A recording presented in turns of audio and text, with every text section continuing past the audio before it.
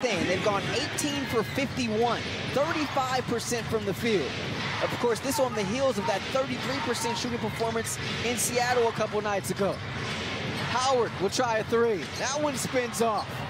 Gray fighting for the board, lost it out of bounds. We're under a minute left, and the Sparks are up by 10. How about this performance from LA? I mean, Ryan Howard, who went 6 of 12 in the first meeting from deep, 5 of 9 in the second, just 3 of 9, not really able to get in any sort of rhythm with an aspect of her game that is so lethal. And they're going to get a foul here.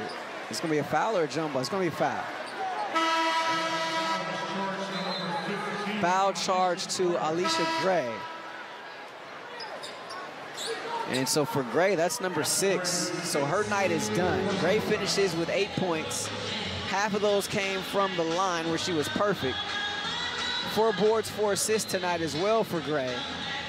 But we talked about her. We talked about how great those two were against the Sparks this season, entering tonight.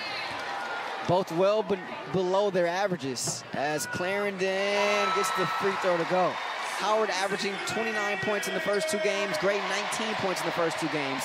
They've got 17 and 8 respectively tonight, Allie. Look, it's hard to beat a team once in the WNBA, let alone 3 times. They've done it twice, but it's been a great response. That film work and adjustments from the Sparks here in game number 3. So McDonald gets the bucket there. Kurt Miller calls a timeout with 39 and 5/10 left. And Miller said it. He talked about just how tough of a matchup this was for his team. Right? Atlanta poses so many threats. You got the length on the wings that we've talked about. You got Parker underneath.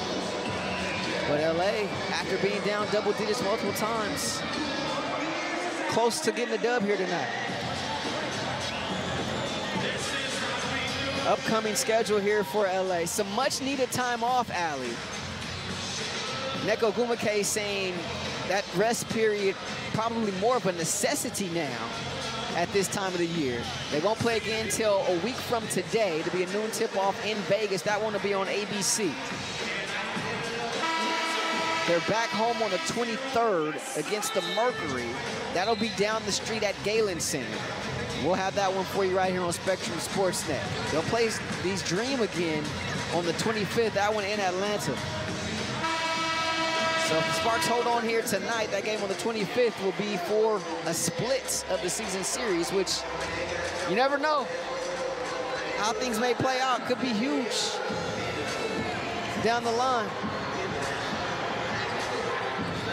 One thing's for sure, it may be a rebuild year, but you can say that you've gotten just about everything every single time the Sparks have stepped on the floor.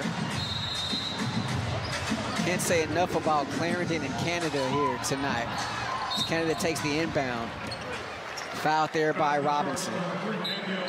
11 points each for Clarendon and Canada in the second half. And you felt every single one of them, and I feel like it wasn't just on the offensive end. I think their energy and tenacity defensively, especially to start the third, set a tone. The duo has combined for 34 points now with that make from Canada and 13 assists. You know, there was a running joke around WNBA Twitter and WNBA circles beginning of the year about Kurt Miller loving his point guards. Well, when healthy, you kind of see why. And even when not healthy, because they were needed some for sure. As Robinson fouled on her way to the cup. Foul charge to Carly Samuelson. And how impressive has this been here tonight, Allie? Come back home, you mentioned it. East Coast road trip, not easy to do. Quirky game time, 4:30, right? Don't have many of those around these parts. And truly against a team that's had your number. Yeah. From start to finish. You tip your cap to that preparation. Kurt Miller prides himself on, his staff, getting his team ready to play. And the team answering the call. Foul against Parker in the backcourt. That'll be her 5th. McDonald with 15 off the bench for Atlanta. Howard and Parker with 17 apiece. Those are the only 2 starters for the Dream in double figures. Ray Burrell going to return to the game. And look what LA has done to balance 4 players tonight. 15 or more points. And Canada. There goes the perfect game. She was 8 of 8 from the foul line. That's her first miss tonight. Just the 4th miss at the stripe for the Sparks.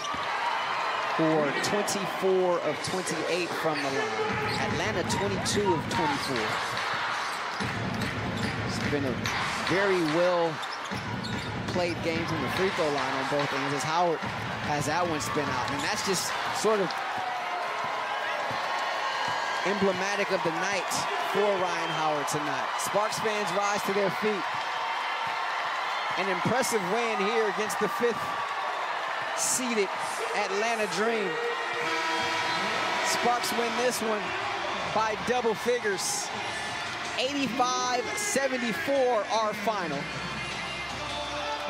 And with the win, LA extends the winning streak to now 3 in a row. Hands the Dream its 2nd straight loss. LA improves to 12 and 18. Dream fall to 500, 15 and 15 on the year. You see the standings now after this one. Sparks just a half game behind the Sky. Remember, Chicago owns the tiebreaker. And the Dream now fall a half game behind Dallas for that 4th spot. But all of a sudden, injuries upon injuries, adversity upon adversity, here come these Sparks knocking on the playoffs, Allie. You don't win championships, you don't play in the playoffs in May, in June. You want to peak at the right time. The Sparks feeling that healthy feel, the chemistry, the camaraderie.